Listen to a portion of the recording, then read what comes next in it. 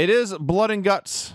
It is the Blackpool Combat Club. Okay, here you go. Hold on. And friends. Shot at the Young Bucks, the best tag team in the world. Boys, you can get a shot at us this Friday on Rampage. Oh, good idea. However, you're not going to just get a shot at the titles. No. You're going to have to beat us one time first to prove who the heck you are. We know who you are in Japan, but let's show the American audience, the AEW audience, that you're the superstars that you claim to be. And if you don't win us, Yoshihashi and Goto, Win us. you two could go straight to hell. Go straight to hell. You did the play on words. Right. But I never thought I'd say this. I kind of miss Brandon. Fred's doing all right, though, man. So instead of saying you can go to hell, he said you can go straight to hell. Yes. And then he said, get it? Go to?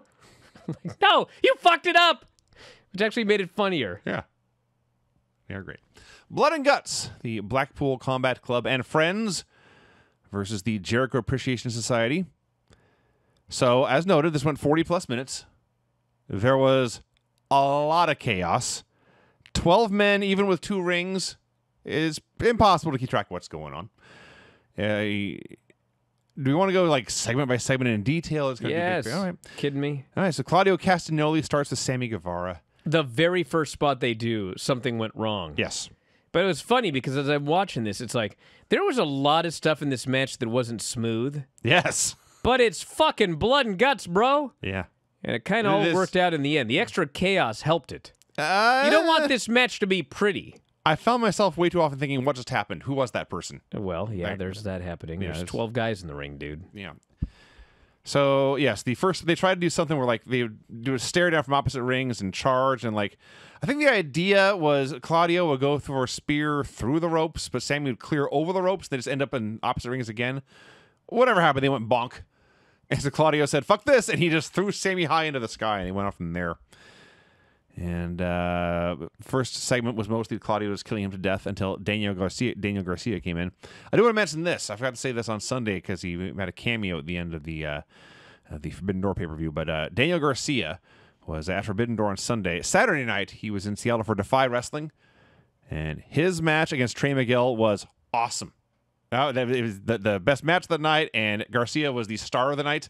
That guy rules, and as great as he is on Dynamite and Rampage, and I think we all agree he's pretty great in this show, he's even greater in person. And when he's allowed to be the man, and he was the man at Defy, and it was great. So it's 2-on-1, Sammy and Daniel against Claudio. We go to commercial. When you come back, Wheeler Yuta hits the ring. A lot of suplexes, a lot of suplex uppercut combos. Jake Hager is the next man in for Jericho's team, so it's 3-on-2. And it's briefly a fair fight between himself and Claudio because we get some Haas warfare in there. But eventually the numbers game catches up. They were doing 3-minute intervals, by the way, which I was unsure of because the old classic 1980s Workings matches always did 2 minutes. It was a perfect amount of time. NXT always does 3 minutes, which is too much time. It's just, you're waiting for the next guy to come in. So when they announced 3 minutes, I thought it'd be too much time. But they made good use of the 3 minutes every time. They had something going on beyond just guys doing moves for 3 minutes. There was some kind of story going on. And here it was Jake Hager and Claudio going Haas versus Haas for a few minutes. John Moxley comes in to make it 3-on-3. He brings a chair with him, a fork. Later we would see skewers. He was basically wearing tactical gear. Yeah, where the fuck? Why did anyone else bring gimmicks into the ring? This guy was the only guy who was prepared. He had more pockets than Cable and more weapons too, and just using all of them. Brought his bag of blades. He did actually, passing them out like candy. So I don't think he was passing them out, dude. Yeah. I think he was responsible for cutting everybody in this match. Well, whoever was responsible. It sure fucking looked like, because he used, I think the first guy was, might have been, I can't remember who it was, but I think when Matt, because he took the... Is it Ange or Daddy Matt? Cool Hand Ange or Daddy Magic? One of the two. Well, I know Matt, he stuck the sticks in his head. Yeah. And then he went to work on him. So I think he cut him. He cut himself. I think he cut Garcia, but I'm not sure. Garcia was I first. seem to remember that he might have got Garcia first. So I think he cut... It was like Mox the Ripper in this match here. Might have been. Might have been. So he's destroying everyone and making... And, yeah, Garcia got forked. He was the first one to bleed. So it's 3-on-3, but it's a dominant 3-on-3. And so by the end, they're hitting triple team moves. So when Cool Hand Ange comes in to make it 4-on-3, it's actually 1-on-3, and he's the one. All his friends are dead. So he has to play keep away for several minutes until his friends can rally and they can finally get the numbers on their edge, numbers on their side. So that was a fun thing to do. Let's see. Eventually, Ortiz is the next man in, and he has to fight his way into the cage, but he takes over. We go to the commercial. There's still a half hour in the show to go. Daddy Magic comes in. I've lost track of numbers at this point. I guess it would have been 5 on 4 right then. He's got a chair with him. During the commercial break, shards of glass were brought into the ring. Everyone's bleeding everywhere. Like, legit, I don't know if I've ever seen a bloodier pro wrestler than Cool Hand Ange in this match. He was slaughtered. He was shredded. So Santana comes in. He brings a table and a barbed wire bat into the ring. And he runs wild for about 20 seconds and then does a backbreaker and appears to blow out his knee. I think it was just a Uranage. I don't even think he dropped him over his knee. That sucks more than. I think he just hit a Uranage and his knee went out and just they presume he destroyed like every ligament in his leg. That sucks. So it's going to be a long, long time. Yeah. Which is kind of interesting because I was given the impression that their deals are coming up in the fall. Oh. And it'll be interesting to see because if this were WWE, his contract would be frozen until he comes back. So it'll be interesting to see what AEW does. Like when his deal is up, I mean, is he going to be just free even though he's been injured for 5 months or whatever, or will they freeze his contract? This will be interesting because we're gonna find out what they do with injured folks. Okay. Yeah, and I don't know, honestly, if he found a way to get him out of the ring or if he just laid... No, he laid on he was in there the whole time. The whole time. Okay, That's what I thought. Because he did a spot later.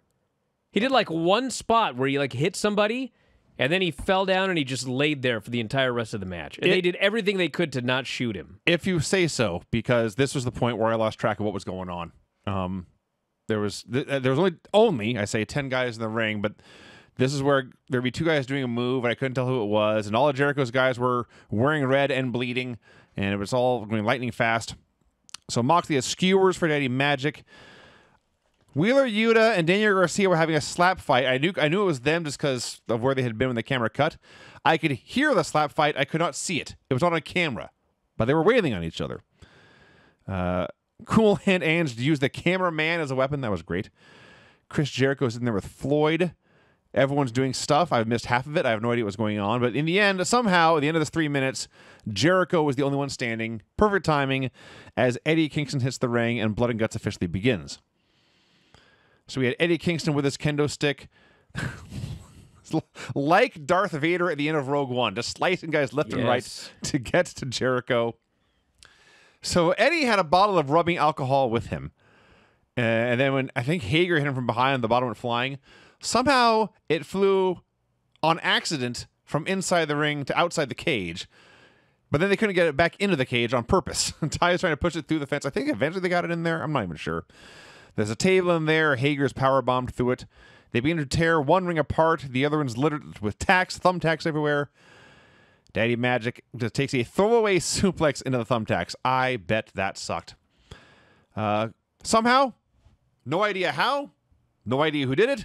Cool Hand Ange is removed from the inside of the cage, placed on the outside of the cage. How in the fuck did he get there? But he's hanging upside down, bleeding out like a side of beef. But he's hanging upside down on the outside. How did he get out there to be hung upside down? Well, it'd be nice to tell you, but there was too much chaos going on. Well, I think that, there's not... I assume it wasn't voluntary. Sure, but there's not much you can do when there's all this stuff going on, and I mean, unless you want to do the WWE thing, do like 85 camera cuts, so you can see everything, but you actually can't, which is ironic. Well, the one thing... But what would be better for sure is if we could have watched this on Fight, because I don't care how picture-in-picture or whatever, it's too small, I can't see what's going on. I hate picture-in-picture. There was a lot of stuff that happened during picture-in-picture. Having the commercial breaks did ruin the flow of the match. Yes. And it's much better. But you must pay the bills. On pay-per-view. It must. It's the way it goes. This would have been much better on a pay-per-view. That is true. When you come back from the break, Jericho is dragging Moxley through the tacks and putting him on the walls of Jericho. Eddie saves by throwing tacks in Jericho's face. There's blood on the camera, which is the sign of a quality match every single time.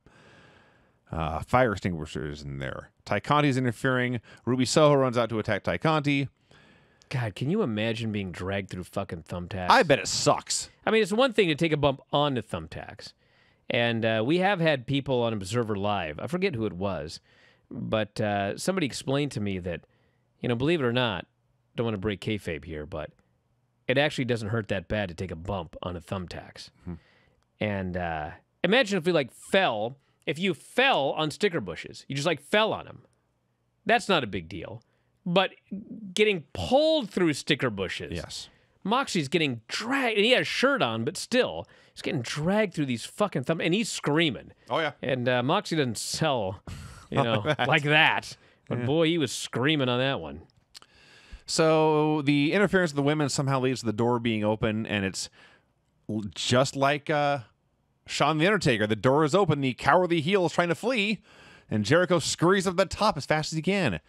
And Eddie Kingston, who would be the Undertaker in this scenario, is very happy to see this, because now Chris is trapped. So they go up there. And I know they were on the roof last time with, it was MJF and Jericho. So it was probably like this before, but I had forgotten just how sturdy the roof is in the AEW Blood and Guts cage. Good. Yeah, I'm not complaining, but no one is going through this thing. So Eddie drops Jericho with a back fist up on top of the roof. Eddie and Jericho are up on this cage, and I don't want to put words into their mouth. I don't want to say they're afraid of heights, okay? But I mean, they were careful. They were getting low, and they weren't going really fast. Low center of gravity. But motherfucker, this Cesaro, this Claudio Castagnoli, he gets on this fucking cage, and this guy ain't scared of heights at all. I mean, at one point, he does his thing. He fucking runs. He sprints across the top of this cage to the other side of the cage so he can, do it to the fans over there. And it ain't slow. He's running. Yes. And the big spot, obviously, is he grabs Chris Jericho and he gives him the giant swing on top of the cage. Now, I fucking hate heights, okay? Mostly because when I'm on something high, I have this, weird feeling that, I may jump. It's weird. And so I hate being up high on anything, and I hate seeing anybody up high. And a lot of guys were climbing this cage. And I don't know what it was, but, the last step to get up, it seemed to be difficult for everybody. So my fucking heart's just, thumping. And Claudio grabs Jericho, and I'm like, you ain't gonna fucking swing this guy on this cage. You're out of your fucking mind, dude. And he grabs Jericho, and he starts doing this spin. And I was dying. I was fucking scared shitless to see this guy being swung on top of that cage. And, I watched it live, and I just kept watching it, and I just I could not fucking believe my eyes. And then, a little bit before the show, I was putting something on my world-famous Instagram, F4W Online, and what comes up, I think it might have even been from Jericho, was footage of the giant swing. I'm pretty sure Jericho shared it, yes. And, like I said, this Cesaro was not afraid of heights, clearly. No. And if you watch it again, bro, a ring is 20 by 20, right? Is theirs 20 by 20 or 18 by 18? We'll just say 20 by 20. All right, makes the math easier. Okay. There were 2 rings. Mm-hmm. 20 by 40. Okay. Cage over both rings. Right. So what are we talking? 800 square feet? In fact, yes. Or more. Probably 1,000 square feet. 1,000 square feet. A little bit more because it's got to go around the outside. Yep, yes. 1,000 fucking square feet. Okay. Mm-hmm. Does this guy go to the middle of this fucking cage to do this spin? Of the 1,000 square feet, about at least 850 were off to one side of him. Bro, this guy was right on the fucking edge of this goddamn cage. It wasn't so bad that Jericho's head was over the edge of the cage every time, but it was pretty fucking close. He was within 10 feet. God, and I'm just thinking, fuck me. Imagine Jericho. Yeah. He's on his back. He's just looking up. And you're just seeing the ceiling go like this, and you're fucking 25 fucking feet above the ground. Yeah. And this crazy guy is on the edge of the cage. Yeah. And of course, Cesaro's spinning this guy, and presumably he doesn't get dizzy. Or he's totally out of his mind, and he does get dizzy, but he still figured he'd do it to the edge of the cage. This was the scariest goddamn thing I've ever seen where someone didn't actually get hurt. Yeah. And that's pretty much what Jericho said in the Instagram post, by the way. I mean, fuck. That I will never forget as long as I live. Claudio spinning this guy right there on the fucking edge of that cage. God, I can't even think about it now. Well, that follows, by the way. Before Claudio even got up there, it was Jericho and Eddie was looking around at the floor. He had a big evil grin on his face. Of course, he wants to kill Jericho. Sammy Guevara goes up to save Jericho. It goes badly for him. And 24 years and 1 day after Mankind fell off the cell against The Undertaker, Sammy Guevara falls off the cell here against Eddie Kingston. And unlike Mankind, who went through a table with monitors on it and didn't tell anyone what he was going to do, they had a special landing thing, a table over a crash pad or something. So there was zero. Well, I shouldn't say zero. Vinny, there was a chance he would. As God is my witness, I would go off the top of that cage through that table and crash pad before taking the Giants. A million I was going to say 100, but it's literally a million. A million times before I would let anybody give me a giant swing on top of that fucking cage right by the edge. A million times. Golly. Well, everyone lived, and so Eddie has Jericho down, and he cranks in that stretch plum, and he's going to make this guy submit, and he's going to get his revenge, and everything's going to be right with the world. But behind him, his teammate Claudio puts Daddy Magic in a sharpshooter. And these guys are cranking on these holds, and Jericho never taps, but Daddy Magic does. And Eddie's looking around like, what happened? And he knows he could have made Jericho quit, but he never got it. Now, there's a long-going storyline here. I'm sure we'll get more detail on this in weeks to come. But Kingston and Castagnoli have a long negative history. They do not like each other. And Eddie, after an initial dejection at the fact he was robbed of his dream of tapping out Jericho because his teammate won for him, he made peace with it. They were bumping fists. He was not a totally happy camper, Eddie Kingston was, but his team won. He had survived to fight another day. So they were not at each other's throats, but there's more to come here. Man, when they did that finish and he had Jericho in the stretch plum, and then right before Jericho could submit, Daddy Magic submitted. And like immediately my first thought was, what a fucking cop-out. Like, Jericho should have submitted to Kingston. Like, he was right there, and then, you know, Matt Menard. Like, I love the guy, but, you know, it's just like... But then when I saw who the two individuals involved were, it was like...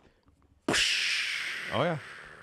That fucking finish was perfect. Finish is absolutely perfect. You can still do Eddie and Jericho now. Yes! Exactly. You do Eddie and Jericho, you do Eddie and Cesaro. Eddie and Claudio can do listen. Claudio. Yeah, they can do... We got to settle this. One way or another. We got to get this done, put it behind us, then we can shake hands. You know what's fucking irritating is when Claudio went to WWE and he was Cesaro, all I could ever think was Claudio Castagnoli. It's just like, that was always his name to me. Now he finally goes back to being Claudio Castagnoli. I keep calling this fucking guy Cesaro. You're not the only one. I know Jim Ross did, but there's also a Daniel Bryan. I thought it was a Regal called him Daniel Bryan. There was a lot of voices. It was chaotic in the booth, too. Yeah. But there were many names gotten wrong. I heard a Cesaro, a Daniel Bryan, a Ruby Riott. That's the funny one, because it's not like she was Ruby Riott main-eventing Mania for years. Cesaro was Cesaro for a decade. Daniel Bryan was Daniel Bryan for like a decade. Ruby Riott was a thing for 3 years, maybe 1 year in the main roster. Anyway, Daniel Bryan. Ruby Riott. Oh yeah. So great match, great finish. Would have been better on pay-per-view. Very chaotic. Probably didn't need to go as long as it did. Probably didn't do this much crazy stuff when we couldn't see half of it anyway. But a thumbs up for sure.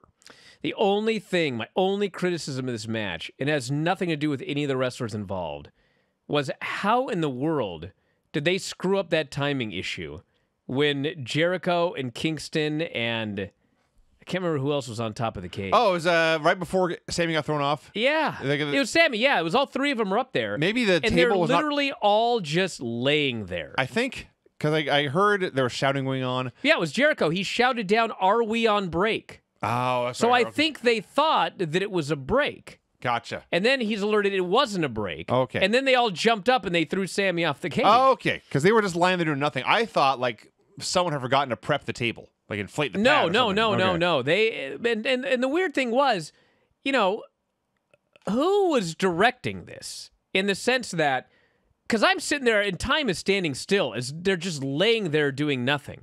And I couldn't figure out why they were doing nothing until I heard Jericho ask if they were on break.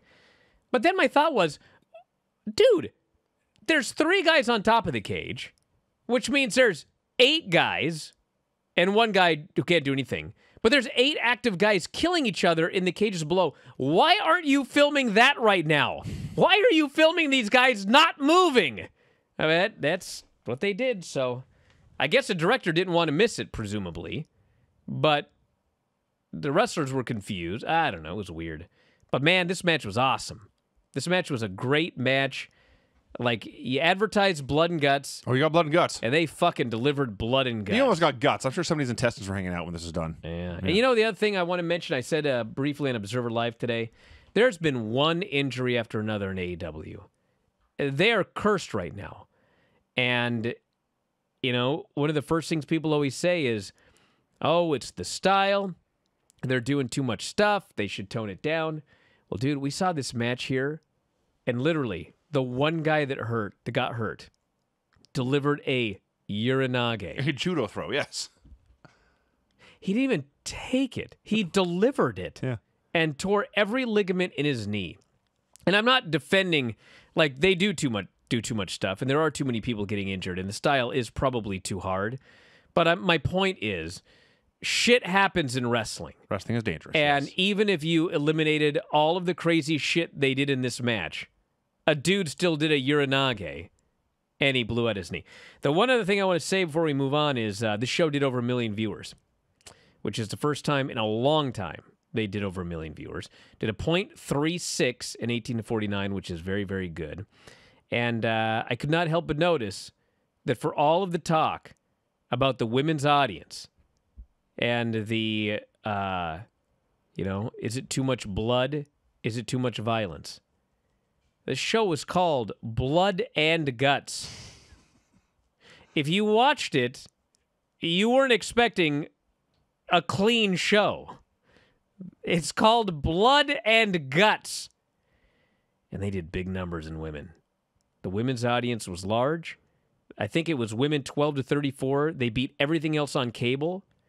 I mean, a show called Blood and Guts did not drive off women on this night. So, I don't know what. I don't have a good theory, but I just wanted to point out that if that's your theory, well, this show kind of suggested otherwise. That was AEW. It sure was. Excellent show. Yes. Top to bottom. Thumbs up for show for AEW. That's true. Sangha versus Lee. Stands on Lee's chest when she's down. Bangs her on the apron. Puts elbow on her chin. Threw her out of the ring. You know, it doesn't really matter a lot in 2022, Granny, but Lee, in fact, identifies as a man. Legend versus Perez. That was another NXT. Can you believe the little guy beat him? He beat Legend. A little guy? Now Roxanne Perez is a man? Yeah. Roxanne. Oh, no, these were 2 women. You gotta be kidding me, Granny. You gotta be kidding me today. God. If you enjoy these videos, for just $7.99 per month, you can enjoy full-length editions of The Bryan and Vinny Show, Wrestling Observer Live, Figure 4 Daily with Tom Lawler and Lance Storm, the Mad Men Podcast, Speak Now Pro Wrestling with Denise Salcedo, and more, plus hundreds of archived shows, all in beautiful HD. Don't miss out. Join us today.